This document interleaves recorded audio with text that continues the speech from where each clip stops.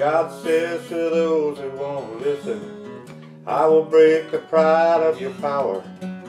I will make your heaven as iron, and your worth as brass.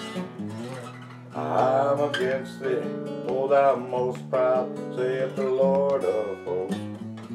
I will kindle a fire in the city, and it shall devour round about. And behold, the day cometh that shall burn like an oven. All the proud and those that do wickedly shall be as stubble, and it shall leave neither earth nor branch. God says, hitherto shall it come, but no further, and by thy proud ways be stayed. This shall they have for their pride, because they have magnified themselves. They rejoice and carelessly say, I am, and there is none beside me.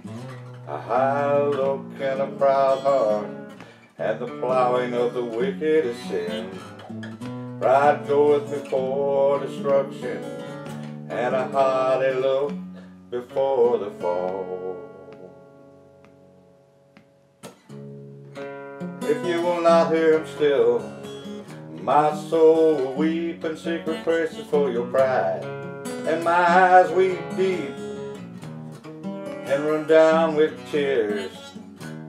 Become a desolation, a place for beasts to lie down in. Your present city heeds not the voice, receives not correction. Shrink with his arms, scatter the proud in the imagination of their hearts. He hath brought down the mighty from their seats, and exalted them of low degree. He hath filled the hungry with good things, and the rich in empty ways.